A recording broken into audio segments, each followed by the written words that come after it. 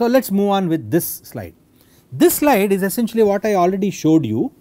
What you see on the left side are 3 different types of RFID EPC Gen 2 tags. So please remember this, the National Highway Authority of India, the tags that are applied there perhaps fall under EPC Gen 2. This is one type of tag, this is another type of tag, this is a third type of tag, and then there is a fourth type of tag. All these different types of tags are all part of the EPC Gen 2. EPC means Electronic Product Code Generation 2 type of tags. Okay. This is one technology which is part of RFID. Another technology which is part of RFID, I mean it is confusing because you say what is another technology in RFID. You can think of RFID like an umbrella, different types of technologies supported under this umbrella technology called RFID. Another technology is the near field communication, okay, and what you see on the right side here is essentially this near field communication.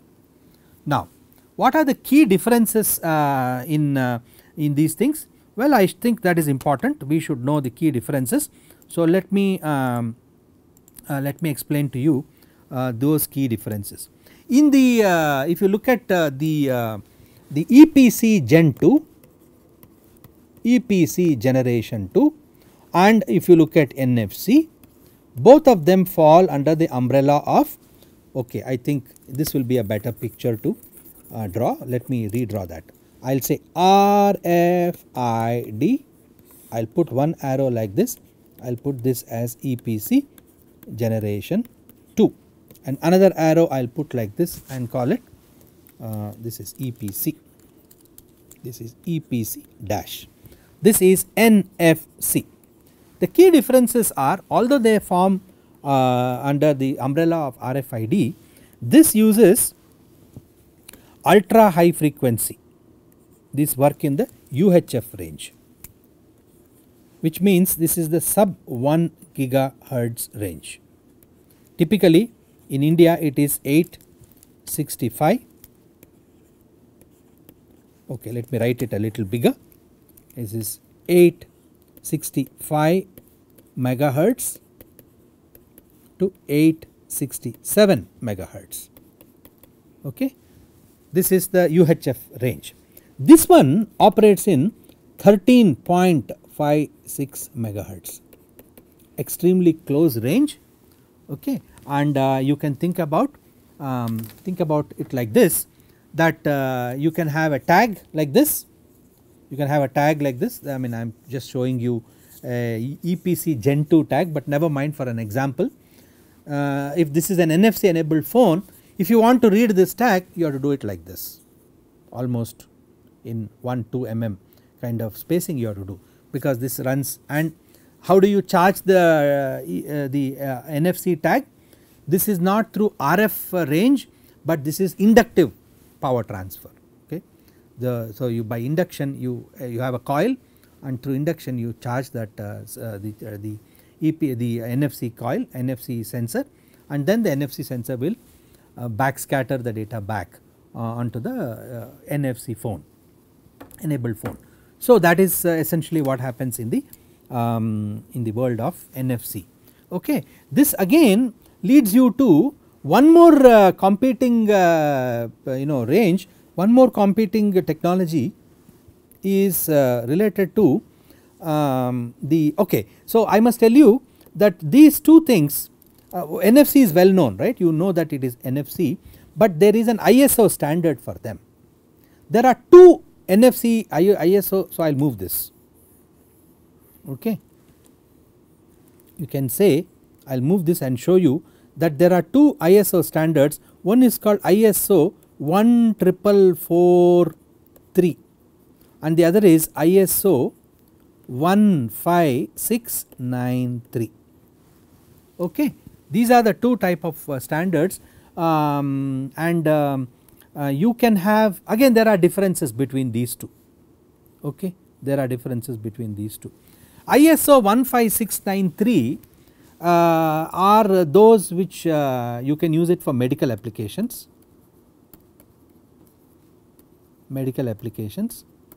and typically this is what people normally call as NFC, okay, NFC systems. ISO 14443 is what you see in public transport systems, okay, in public transport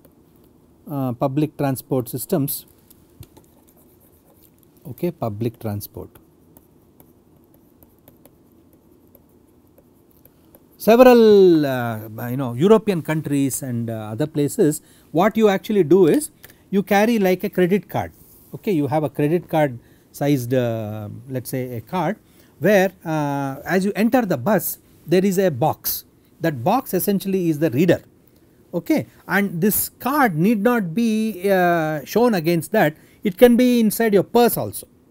You have your purse, money purse, inside that purse there is a pouch for putting your card, you take out your purse, show it against the reader, and then it enters the time when you entered the bus.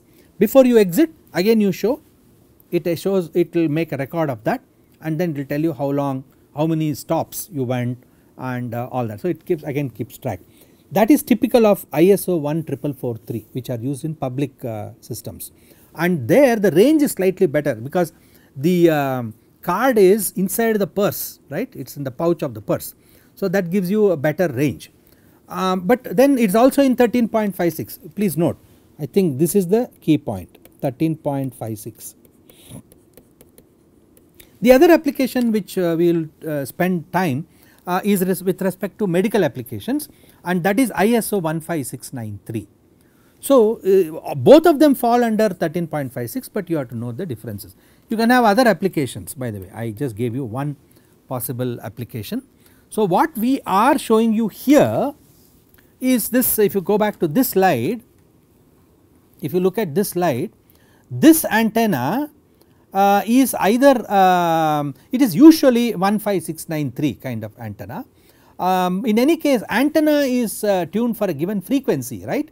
The ISO 14443 or ISO 693 is more of a protocol which is running behind. So this antenna can be used for both 14443 as well as for 15693, whereas what you see on the left side, 3 of them, 1, 2 and 3 are all these antennas for the UHF EPC generation 2 kind of tags. Now I did mention to you about these RFID tags, okay. Let us put back this tag and let us put back this reader. Here is a tag and here is a reader. Supposing I also mentioned to you that location is a very important problem, we did talk about that, and we said GPS is the required, and then you do step counting and all that, we will come to that. But even here look at the problem with RFID, it can give you the code that is sitting here, if you throw RF energy it can give you the code, but it will not tell you where, the reader will not know where this tag is, nobody knows where the tag is. So you need to do location estimation of tags, that is a problem in RFID world, and it can be a very challenging research problem, and our labs have looked at that in sufficient detail. So you must know how do you do location estimation of these tags, right. So one simple idea is, supposing I have this is a tag which is in a fixed location and I have this reader, I read in one location and then I move it by a finite distance and I read it again. So I have two distances, D1 and I have D2 from here to here as well as from here to here. With these two distances you can do some very simple calculations, and that is essentially what I have captured here. Either you move this antenna to two positions, or you have a single reader with two antenna, that is also possible, one next to the other. You can think of let me draw a picture. You can think of a reader to which you connect one antenna and another antenna. So essentially you will have two ports for the antenna, for the reader, sorry, you will have two ports for the reader. So this is reader, reader is the piece of electronic, this is ANT1 and this is ANT2. This is the same as, supposing you have one reader, you have the reader, you have just one single antenna, you have only ant 1, but you know that you read it here, then you move this reader to another location. So again you have reader 2, reader position 1, reader pos 1, and oops, this is reader pos 2, sorry, this is reader pos 2, reader pos 2, pos 2 means what? Position 2. Again this is the same antenna, ant 1, this is reader position 2. So if you know these, if you move the reader to another position, it is easy to get a, you can simply solve the system, you can get the coordinates, solving the system we can obtain the coordinates of the tag xy. So you are interested in, so let us look at this particular picture here. Okay. So you have 2 antennas at 2 different spatial locations, x1 and x1 y1 and x2 y2. Okay. This is nothing but antenna, right, this is nothing but antenna, meaning it is nothing but the reader, because if you have a single antenna, it can be like a reader moving from this position to this position, or reader having antenna positioned here and another antenna positioned here. So you x1 y1 and x2 y2, and then you know this angle. So here is what you do not know, you are interested in finding out the xy location. You can easily get y1, the tan theta 1 that you have here, and tan, this is theta 1, right, this is theta 1 and this is theta 2. You do tan theta 1, you get this equation, very simple equation, and tan theta 2 you get this equation. Solving the system we can obtain the coordinates of tag xy. Okay, very simple. Okay. So this is, I think you should try this, right, very simple expression for you to try. So usually this is also called tan theta method for some reason. Anyway, so in fact that is the reason is it uses tan theta, right. So very simple way of localizing tags. Anything you want to know about localization of this nature, you must look at one algorithm which I cannot forget. It is called the music algorithm. Please look up music. Okay. If you Google for music, you will find information on localization. Alright. So this is with respect to reader. Now what about the mobile phone part? See, this is another interesting thing. I said that if you move like this up down, as you keep walking up and down, you will see that the z axis is actually moving up and down, plus you also have the y axis moving forward, and of course very little movement along the x axis. How does that signal look?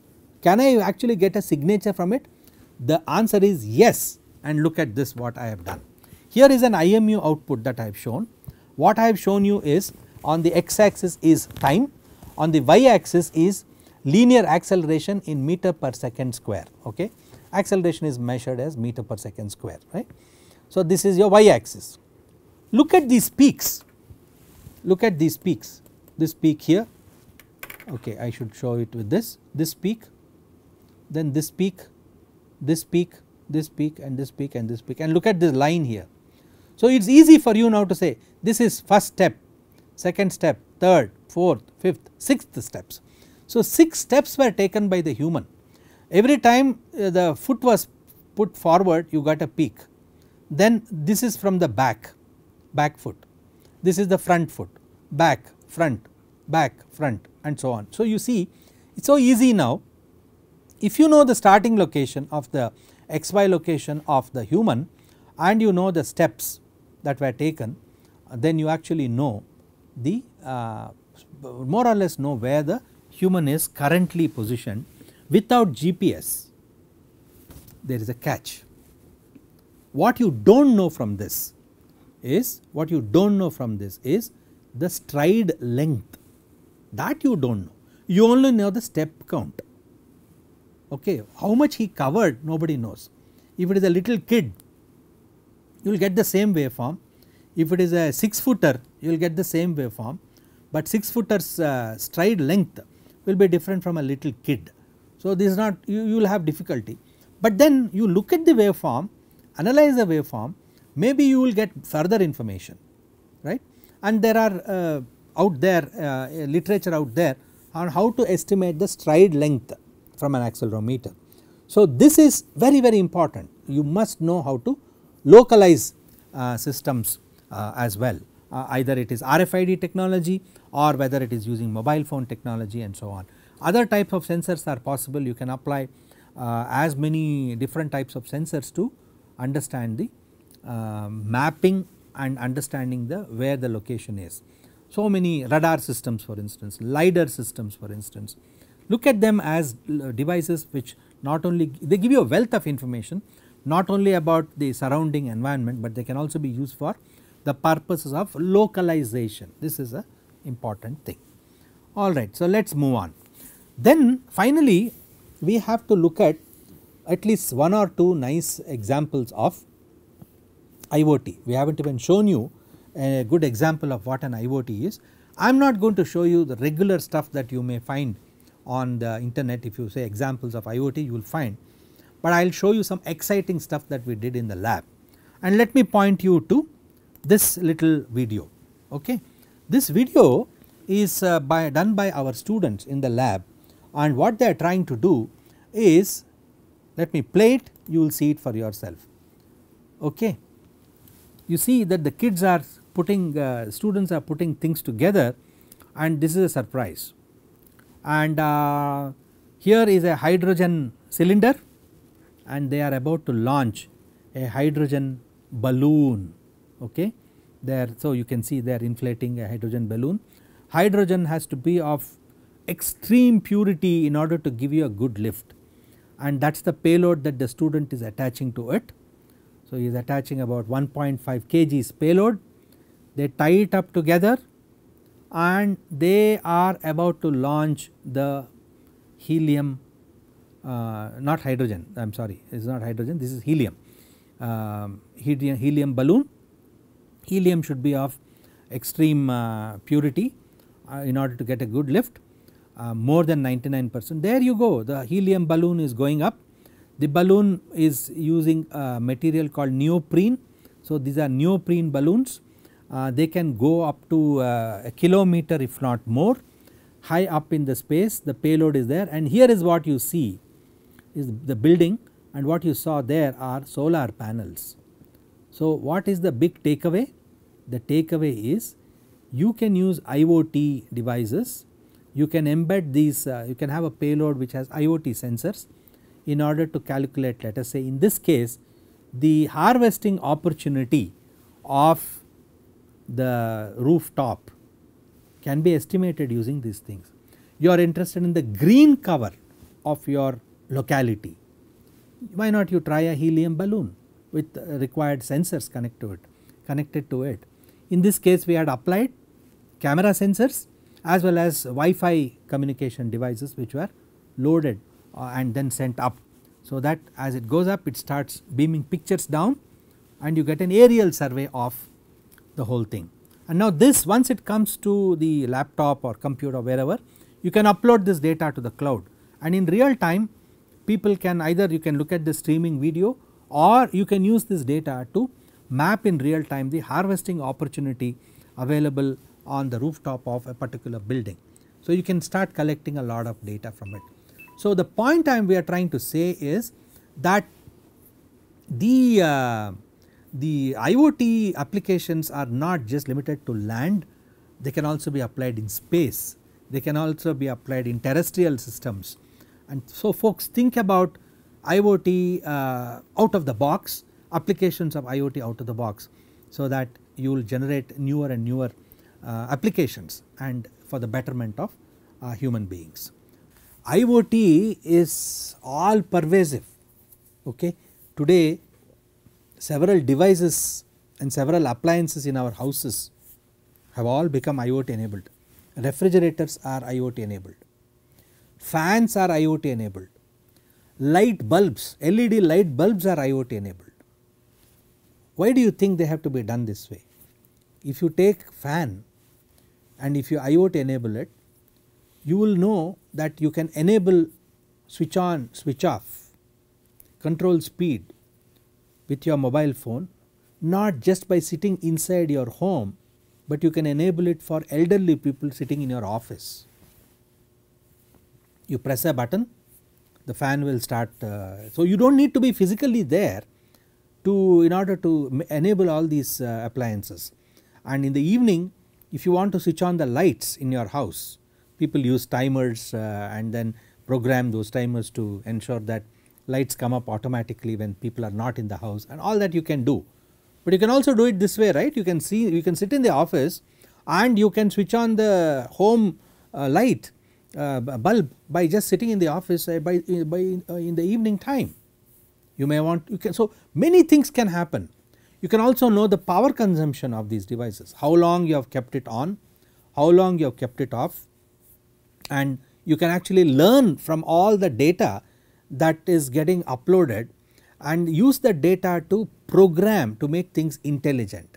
After all, if you look at the devices that have come related to products like thermostats and so on, which have come out from a company called Nest, those devices are all basically learning devices. They have just collected data, learned from the data that was collected and understanding patterns of humans, and then making things easy for humans.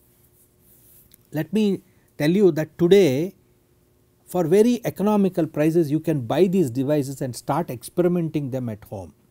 One such device which I saw on Amazon is right here. Look at this. This says you can buy an Orient Electric AeroSlim 1200 mm smart premium ceiling fan with IoT, remote and underlight. Okay, you can buy this for about 9,000 rupees. This is a device for the home. You can control all these devices from wherever you are. This is one part, and I have one more in my hand. What is this? This you think is a lamp. Yes, it is. It is an LED lamp and it is IoT enabled. This is from Philips, and there is a product called Lifex or Lifex as it is called. Okay, I do not know whether I should hold it this way. Yeah, you can see it here. This is this way, Lifex. Look at this product. This you just Google it, you will understand what kind of IoT. It is an outstanding IoT product. There are many clones for this kind of product. You have cheaper products now. I heard that you can buy an LED lamp now today, for IoT enabled LED lamp for 600 rupees, 5 to 600 rupees. Okay. So things have invaded our daily life, and everything is centered around the mobile phone. These devices can be controlled, data can be collected from these phones. You can learn from the data, put a model and learn from the data, come up with patterns and efficiently use these devices. You know when to switch on, when to switch off. You can add other sensors around you, ambient sensors, and you can actually switch off these devices if you are not present, right. You can have presence detector sensors, PIR sensors for instance can be put, enable those PIR sensors, see if there are humans, then keep the fan running, keep the light running. Otherwise PIR gives a signal and says, hey, I do not find any humans around me, the fan is switched off, the light is switched off. This is one thing that you can do, and learning from patterns and enabling things for comfort is very important.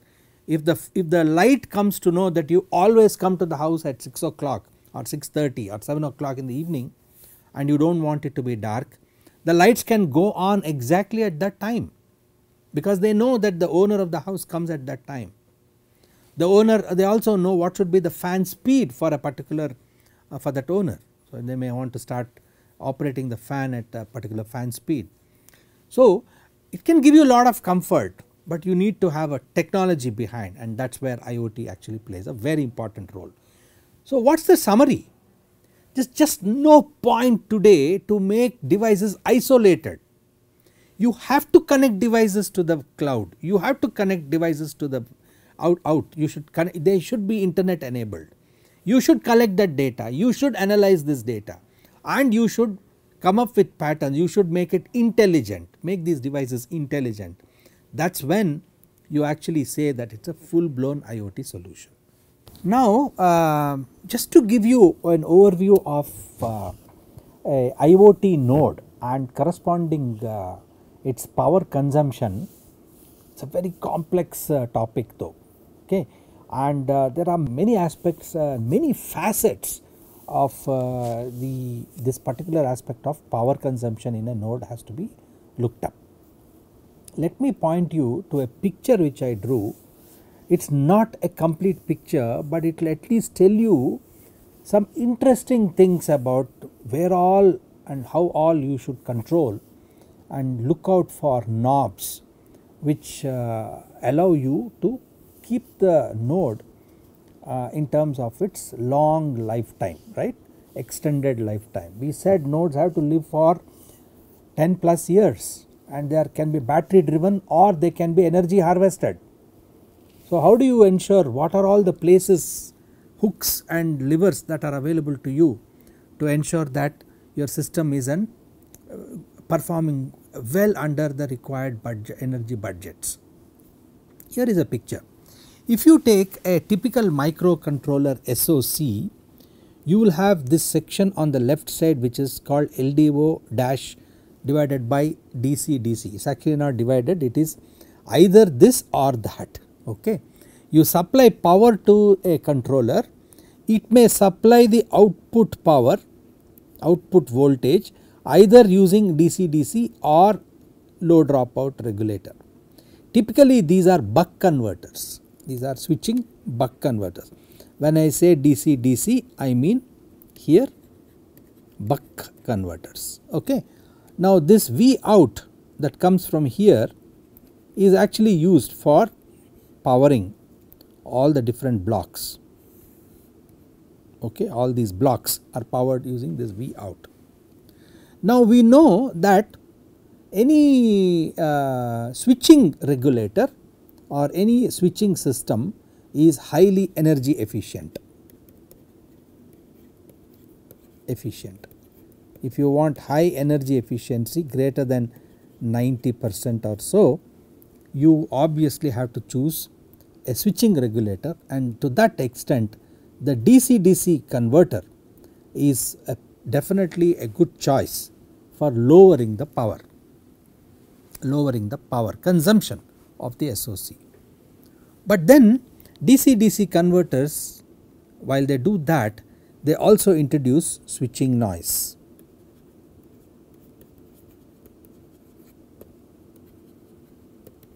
The output current has a ripple. Now if the ripple is high, then any sensor that is connected to this to the ADC port, under the presence of this ripple you will not be able to detect an extremely low signal that is coming. Typically if you are looking at medical sensors, medical application sensors, ECG probes, EEG electrodes and so on, those have very small voltages coming out, okay. The sensed values are very small, which requires a pre-amplifier. In fact, right there you have to amplify and then transmit it. That itself can be a problem if you are powering through a output which is based on a ripple based output coming from a DC DC converter. So your choice of whether it should be a switching regulator or a linear dropout regulator, which is an LDO, will largely depend on the kind of sensors that you are going to connect here. If they are purely digital sensors which are connected to these digital ports, then you will not have much issue with respect to the choice of switching regulators which are embedded inside the SoC module. So this is the first point, okay. So you have to look at, oh, should I use this or should I use that, so that you will be able to look at it from the power perspective. Now this SoC itself has two parts, right. One is the controller, the other is the radio. The SoC itself will support, controller itself will support multiple low power modes, okay, and you have to look at their low power modes and use them, configure them appropriately. Any data sheet with respect to the controller of interest which has an embedded radio will support low power modes. So please look up the low power modes of the microcontroller as well as the radio. The next point is, this is an equation which I am sure you might have seen many times. This is the static power consumption of the controller of the SOC, and this is the dynamic power associated with the SOC. If you put the system to very low power, then the current consumption is minimal. Okay, this is the minimal current consumption point. That means the power consumption due to static also comes down, and if you are operating it at a low frequency, the crystal clock frequency is low, again then the power consumption is low, that is with respect to dynamic power consumption. Power consumption continues to be low even if you have an operating voltage which is significantly low. If you have 2 volt or let us say 3 volts, if you take a 3 volt VCC, 3 squared is 9, whereas if you take 4 volt you have 4 squared, that is 16, right. So you can see that the power consumption by just a 1 volt change, operating voltage change of 1 volt bloats up the power like anything, right. So you have to be watchful of the fact that your operating voltage also has a bearing on the dynamic power consumption. This is the switching capacitance, it will also have an impact, and it is usually mentioned, the C is the switching capacitance. If you are operating at lower frequency, it will have lower power consumption, but the time to execute will also increase, right, because you are not operating it at high speed. So there are trade-offs of operating it at low frequency as well as the time it requires to compute something, some value. So this is point number 1. Point number 2 I mentioned is all about the low power modes. Point number 3 is about data acquisition. Folks, many times you ignore this, that is the problem, and I want to point out a very important thing here. When you write your ADC driver for acquisition of data, whether you should send a command to the sensor, whether sensor is here, right, it is connected to one of the, I will show it slightly bigger so that, or I should show this smaller. This is a smaller port, this is also a very small one, and I will show a sensor which is slightly larger. Okay. This is your sensor. If you write your code such that you are asking the sensor, you are configuring the ADC to obtain the data, and you are waiting for the system to respond back with its data via the ADC, it comes back to this code here. So it is writing in RAM, right. This can be horrible if something goes wrong with this sensor node. If this sensor fails or malfunctions, you are eternally waiting, which means the CPU is in on state, okay, and you are burning away significant amount of power, which is going back to this equation 1, right. It is now on for a longer time because energy is to be calculated power times the time, right. So your energy burning starts increasing, and this you have to keep a note. So how do you write your driver? How do you write your driver such that it just you give a command and wait for the sensor to respond back and take the data whenever the sensor responds, rather than you waiting for the data to come back. You proceed with other activities, and only once the data comes back you start processing the data, which means polling or interrupt, which one should you choose? Okay. Polling is simple, very simple you can do, but if something goes wrong you are in trouble, the energy consumption can go up drastically. Interrupt is good, but interrupt is hard to configure. Interrupt handlers have to be written, and it is a little more work, it is not hard, it is in a way it is a little more work for you to do. Also ADC requires a clock, right. ADC requires a clock to convert the analog data to digital data. If you do not choose the clock frequency appropriately, the conversion time will increase. From analog to digital, the conversion time will increase. Lower clocks will increase the conversion time. If the conversion time increases, the processor is on for a longer time, which means again the power consumption goes up here, right. So this term will continue to start blowing up, because in terms of time, this is another thing. Then the controller itself, you can choose between internal oscillator and or external oscillator.